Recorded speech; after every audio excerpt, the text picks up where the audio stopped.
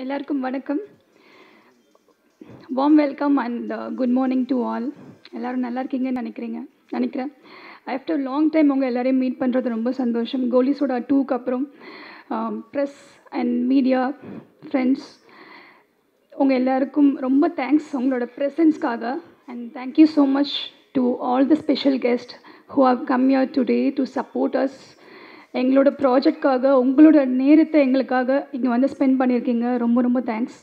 And talking about வேட்டை நாய் இப்போட script நான் ஃபஸ்ட்டு கேட்கும் போது எனக்கு என்ன மனசில் ஃபீல் குட் இருந்ததோ அந்த ஃப்ரெஷ் ஃபீல் இன்றைக்கி வரைக்கும் எனக்கு இருக்குது.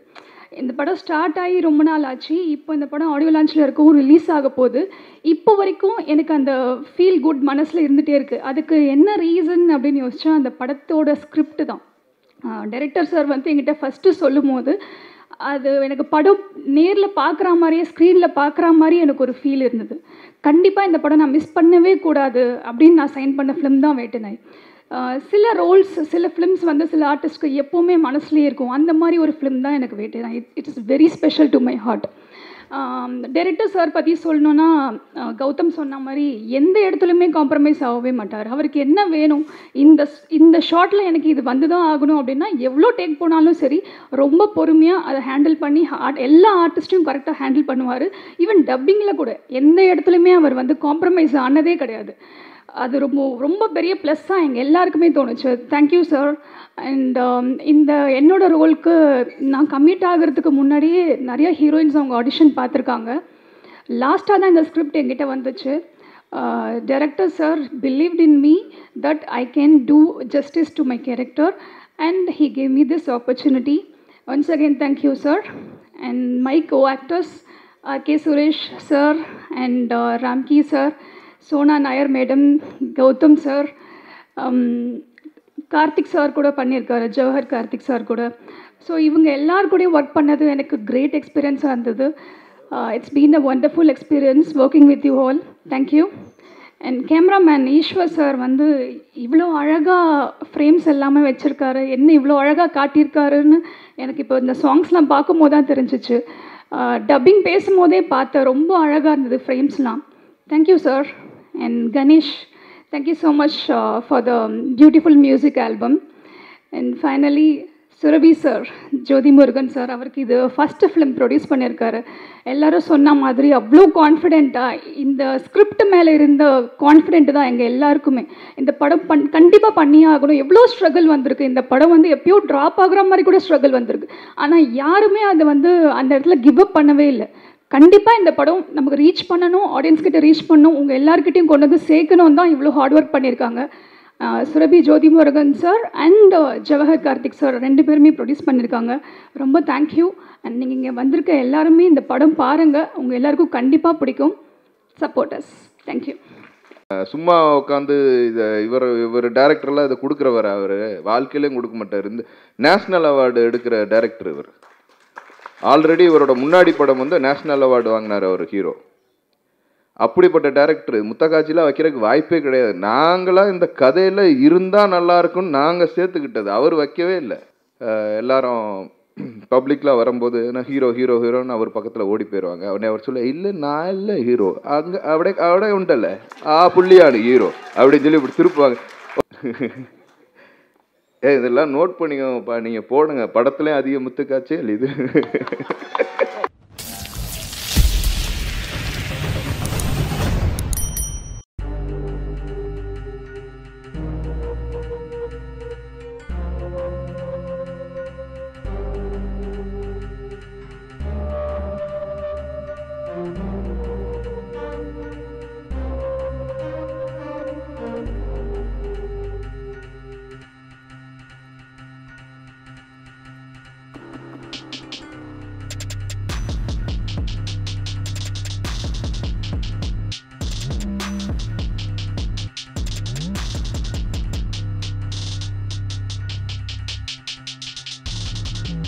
நாயகன் Rk சுரேஷ் அவர்களை உங்கள் முன் பேச அழைக்கிறோம்.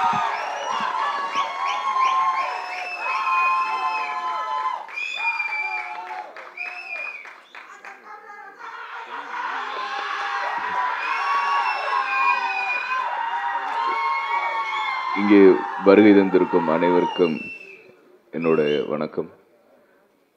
பத்திரிகை மற்றும் ஊடக நண்பர்கள் அனைவருக்கும், என்னோட உயிரினும் மேலான ரசிகர் பெருமக்கள், என்னோட அண்ணன் தம்பிங்க எல்லாருக்கும் வணக்கம். முதல் தடவை என் மனைவி வந்திருக்காங்க, அவங்களுக்கு வணக்கம். ஏன்னா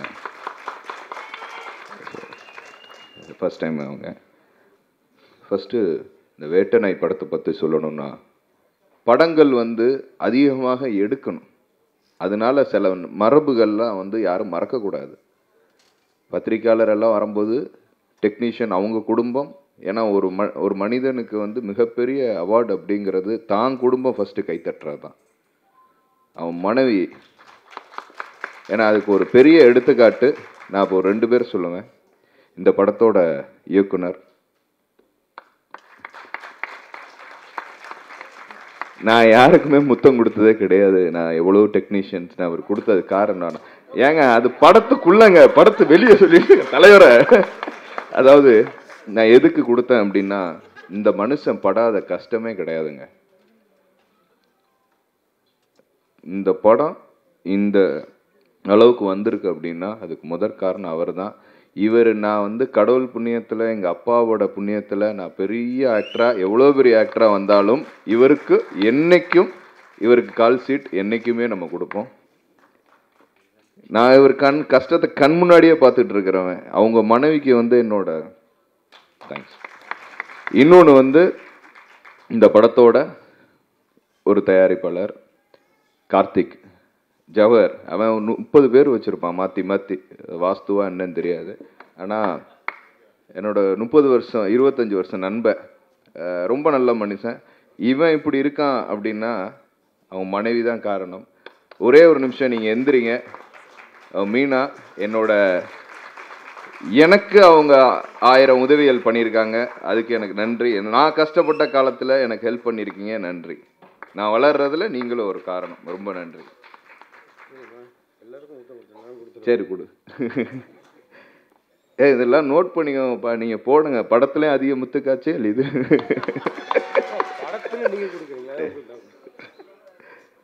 ஸோ குடும்பம் எவ்வளோ முக்கியம் அப்படிங்கிறது சினிமா தரப்பில் நம்ம எவ்வளோ பார்த்துட்டு இருக்கோம், எவ்வளோ டெக்னிக். நான் எது கமலா தேட்டருக்கு நான் உங்களுக்கு தேங்க்ஸ் சொன்னேன்னா, இந்த மாதிரி அதிகமாக ஆடியோ லான்ச்லாம் என்கரேஜ் பண்ணுங்க. ஸோ அதனால தான் நான் சொன்னேன், கொஞ்சம் ஒரு 5-10 நிமிஷம் இருந்தாலும் இருங்க. ஏன்னா இங்கே இருக்கிறவங்க நல்லா இருந்தால் தான் உங்களுக்கு படமே வரும். தயாரிப்பாளர் நல்லா இருந்தால் தான் உங்களுக்கு படம் வரும். எல்லா டெக்னீஷியன் நல்லா இருந்தால் தான் உங்களுக்கு படம் வரும். அதனால் ஒரு 10 நிமிஷம் தாமதமாக இருந்தாலும் அட்ஜஸ்ட் பண்ணிக்கோங்க. வேட்டை டைட்டில் வைக்கும்போதே எனக்கு ஒரு ரொம்ப கான்ஃபிடென்ட்டாக இருந்துச்சு. ஒரு பைரவரோட டைட்டில் வைக்கிறோம். அப்படி ஒரு வேட்டை நாய் அப்படிங்கிறம்போது அந்த ஒரு வைப்ரேஷன் ரொம்ப நல்லா இருந்துச்சு.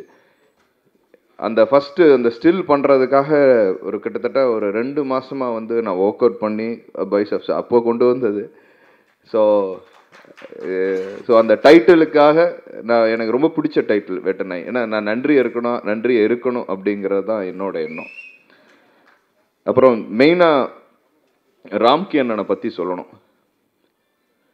அவர் இப்போ ஒன்று சொன்னார், அவருக்கு முத்தக்காட்சி வைக்கல 30 வருஷமா. என் அண்ணி கேட்டுச்சுன்னா அடி விழுங்க வீட்டுக்குள்ள.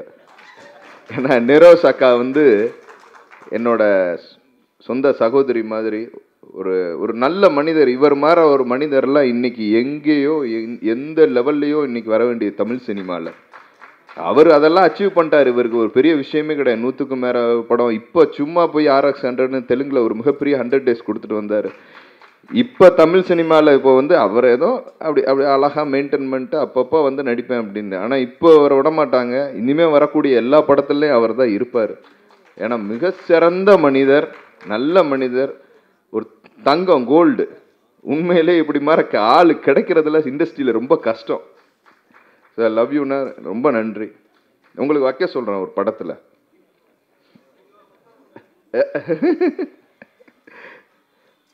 அப்புறம் இந்த படத்தோட கேமராமேன். இந்த படத்துலங்க வேட்டை நான் எவ்வளோ படங்கள் நான் எவ்வளோ படங்கள் ஆடியோ லான்ச் பண்ணியிருக்கேன், எவ்வளோ படங்கள் நடிச்சிருக்கோம், தயாரிச்சிருக்கோம், விநியோகம் பண்ணியிருக்கோம். ஸோ இந்த படத்தில் ஏன்னா இந்த மாதிரி கஷ்டங்களெல்லாம் கலந்தவன் தான் ஒரு டெக்னீஷியன் அப்படிங்கிறதுக்கு ஒரு மிகப்பெரிய உதாரணம். பர்சனல் லைஃப்லையும் இதாகி பல விஷயங்கள்லையும் ட்ராவல் பண்ணி இன்னைக்கு அதனால தான் அப்படி அப்படி பக்குவமாக அப்படி ஒரு பயம் பக்தியோடு வந்து நின்றார். ஈஸ்வரன் இந்த படத்தோட முனீஸ்வரன் கேமராமேன். நல்லா வரணுங்க, உங்களா நல்லா இருக்கும் இண்டஸ்ட்ரி. நல்ல மனிதன், உழைப்பை பார்த்துக்கிட்டே கண் முன்னாடியே உழைப்பு பார்த்துட்டு இருக்கோம். ஒரு 20 அண்ணா ரொம்ப நன்றி. நீங்கள் அவருக்கு வந்து தொடர்ந்து டாக்குமெண்டேஷன் அவருக்கு 20 டாக்குமெண்டேஷன் கொடுத்துருக்கீங்க. ரொம்ப சந்தோஷமான விஷயம். என்ன இந்த மாதிரி நல்லவர்கள் நல்ல உழைப்பாளிகளுக்கு கொடுத்ததுக்காக நன்றி. டைரக்டர் சாரை நான் முன்னாடி டைரக்டர் சாரை பற்றி அவங்க ஃபேமிலியை சொன்னேன், அவரை பற்றி சொல்லணும். இந்த படம் கதையை சொல்லிவிட்டு அன்னையிலேருந்து படம் முடிகிற வரைக்கும் சார் சார் சார் சார் சார்னு ராம்கி சார் சொன்ன மாதிரி தான். ஒரு சீன் வந்து கிட்டத்தட்ட அவர் வீட்டுக்கு போய் அடித்து அழுது திருப்பி அவர் என்னை அடித்து நாய் பக்கத்தில் போய் விழுகிற வரைக்கும் ஒரு சிங்கிள் ஷாட்டு அந்த சீன். படம் பார்க்கும்போது பார்ப்பீங்க. படம் நான் நடித்து முடித்ததுக்கப்புறம் பார்க்குறேன் ராம்கியன் அப்படியே மெல்ட் ஆகி பார்க்குறாரு. அந்த யூனிட்டில் இருக்கிற எல்லாரும் அழுகிறாங்க. டைரக்டர் சார் வந்து நான் எமோஷனல் அடித்து என் எனர்ஜி எல்லாமே போய் உட்காந்துருக்கேன். நாயே நாக்கு தொங்கிருச்சு பக்கத்தில் உட்காந்துது.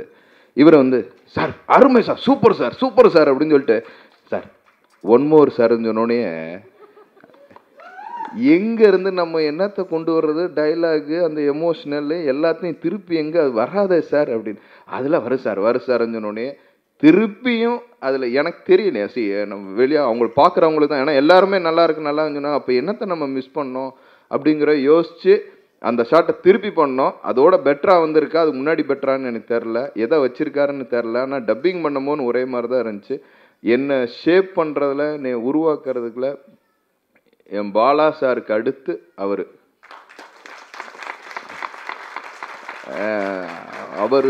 அவர் வந்து என் கடவுள். அதுக்கப்புறம் இந்த படத்தில் வந்து 2வது நம்ம இதில் நடிச்சிருக்காரு கௌதம். ஏன்னா நாங்கள் 2 பேருமே ராம்கி அண்ணன் நாங்கள் ஹீரோ, அவர் வில்லன் கம் ஹீரோ, நான் வந்து ஹீரோ. 2த்தையும் மொத்தமாக எடுத்துட்டார் அவர். இவர் கௌதம்னு ஒருத்தர் கேரளாவிலேருந்து வந்து நடிச்சிருக்காரு. மலையாளி ஆர்டிஸ்ட்டு, ரொம்ப நல்ல பர்சனாலிட்டியான ஆள். படத்தில் வச்சதுக்கப்புறம் அவரை பார்த்தோன்னே எல்லோரும் வந்து அப்போது நம்ம எல்லாரும் பப்ளிக்லாம் வரும்போது நான் ஹீரோன்னு அவர் பக்கத்தில் ஓடி போயிடுவாங்க. உடனே அவர் சொல்ல இல்லை நான் இல்லை ஹீரோ, அங்கே அப்படியே உண்டல்ல புள்ளியானு ஹீரோ அப்படின்னு சொல்லி இப்படி திருப்புவாங்க. உடனே நம்மக்கிட்ட ஓடி வருவாங்க. ஸோ நல்ல ஒரு நல்ல மனிதர், நல்லா வரணும். நீங்கள் ஹீரோயின் இப்போ படம் இல்லைங்க, படத்தில் அப்படிங்கிறம்போது வீட்டில் மட்டும் பர்மிஷன் வாங்கியிருக்கு, படத்தில் மட்டும் நான் என்ன வேணாலும் பண்ணுவேன்னு. அதனால் அவங்களும் அதை பற்றி கண்டுக்கிற மாட்டாங்க. ஏன்னா அந்த கதையில் அது தேவைப்பட்டுச்சு. சும்மா உட்காந்து இவர் டைரக்டர்லாம் இதை கொடுக்குறவர், அவர் வாழ்க்கையிலையும் கொடுக்க மாட்டார். இந்த நேஷ்னல் அவார்டு எடுக்கிற டைரக்டர் இவர். ஆல்ரெடி இவரோட முன்னாடி படம் வந்து நேஷ்னல் அவார்டு வாங்கினார் அவர் ஹீரோ. அப்படிப்பட்ட டைரக்டர் முத்தக்காட்சியில் வைக்கிறதுக்கு வாய்ப்பே கிடையாது. நாங்களாம் இந்த கதையில் இருந்தால் நல்லா இருக்கும்னு நாங்கள் சேர்த்துக்கிட்டது, அவர் வைக்கவே இல்லை. அது என்னன்னா அப்படி ஒரு ஹீரோ. இது ஒரு கிட்டத்தட்ட புதிய பாதை தாங்க, உங்கள்ட்ட ஓப்பனாக சொல்கிறேன், கிட்டத்தட்ட புதிய பாதை தான். அந்த மாதிரி ஒரு கொடூரமான ஒருத்தனை வந்து திருத்தி வழியை அவரை கொண்டு வந்து ஒரு வலியான படம் அது. இந்த ரொம்ப எமோஷ்னல் பவுண்டிங்கோட ஒரு ஹஸ்பண்ட் அண்ட் ஒய்ஃப், ரொம்ப நாள் கழித்து எனக்கு தெரிஞ்சு குடும்ப படம் வருது. தயவுசெய்து படத்தை போய் பாருங்கள். ரொம்ப எமோஷ்னலான ஒரு படம். ஒரு ஹஸ்பண்ட் அண்ட் ஒய்ஃபு, அதில் என்னங்க தப்பு இருக்குது? ஒரு ஹஸ்பண்ட் அண்ட் ஒய்ஃப், ஏன்னா அந்த உணர்வை வெளிப்படுத்தணும். அந்த போய் மக்கள் பார்க்கும்போது அது வந்து ஒரு சின்ன ஒரு கவர்ச்சியாவோ எதுவுமே தெரியாது. பார்க்கும்போது அந்த எமோஷன் அப்படி பக்கத்தில் உள்ள ஒய்ஃபை பார்ப்பான், அந்த ஒரு ஃபீல் கொடுக்கும் இந்த படம். அதே நேரத்தில் ஆக்ஷன் இருக்குது, சாங்ஸ், ரொம்ப எமோஷ்னலான பவுண்டிங்கான விஷயங்கள் இருக்கு. நமோ நாராயணனை பற்றி சொல்லணும், ரொம்ப அருமையாக பண்ணியிருக்கேன் என் மாமா. எனக்கு மாமான்னு சொன்னோன்னு தாங்க ஒரு முக்கியமான விஷயம், அதை நான் சொல்லிக்கிறேன், திருப்பி நான் அது வந்துடுவேன். ஃபஸ்ட்டு நான் எல்லா இடத்துலையும் மாமா பங்காளின்னு தான் பேசுவேன். முதல்ல ப்ரொடியூசர் கவுன்சிலில் மேலே நாங்கள் உட்காந்துக்கிட்டு, பக்கத்தில் எங்கள் தலைவர் முரளி சார் உட்காந்துக்கிட்டு, இந்த சைடு கதிரேசன் பங்காளின்பேன், இந்த சைடு பேசுவேன், ஈசி மெம்பர்ஸை மாமான்பேன், மச்சான்பேன். முதல்ல எனக்கு தெரிஞ்சு இப்படி ஒரு யூனியன்னு குடும்பமாக வந்ததுக்காக உண்மையிலே வாழ்த்துக்கள் தான். அப்படி தான் பேசுவோம்.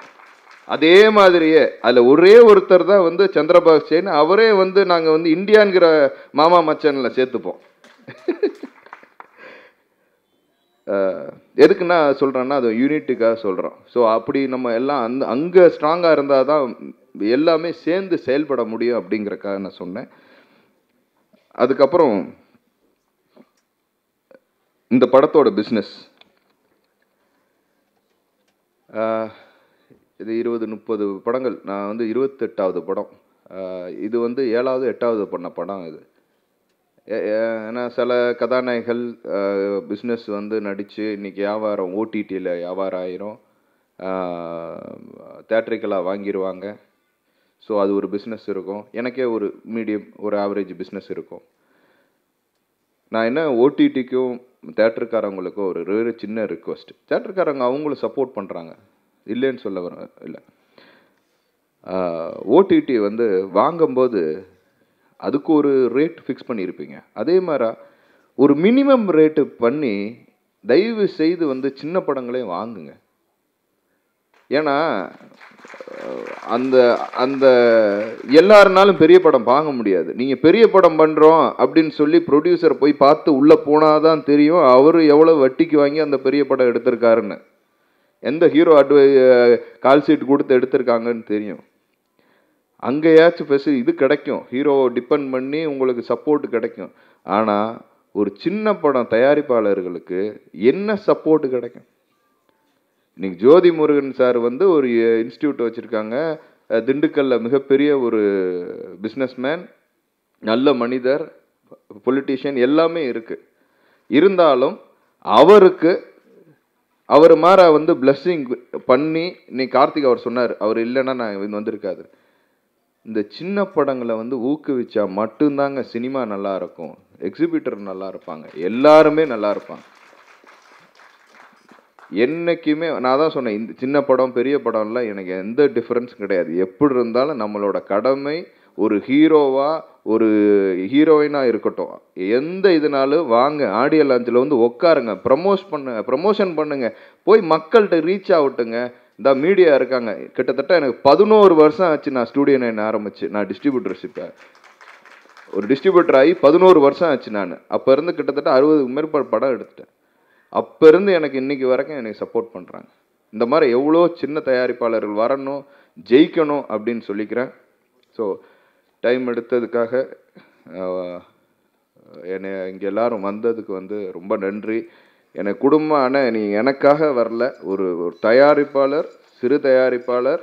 இந்த படம் அவங்க பட்ஜெட்டையும் தாண்டி ஒரு படம் 4 கோடி ரூபாயில் எடுத்திருக்காங்க. இந்த படம் 4-4.25 கோடி ரூபா. எனக்கு தெரியாது எவ்வளோ வட்டிக்கு வாங்கினான்னு கூட எனக்கு தெரியாது, நான் ஓப்பனாக பேசுகிறேன். அப்போ எவ்வளோ அதெல்லாம் தாண்டி இந்த படத்தை இங்கே கொண்டு வந்ததுக்காக 2 தயாரிப்பாளர்களுக்கும் என்னோட மனமார்ந்த நன்றி. அனைவருக்கும் நன்றி.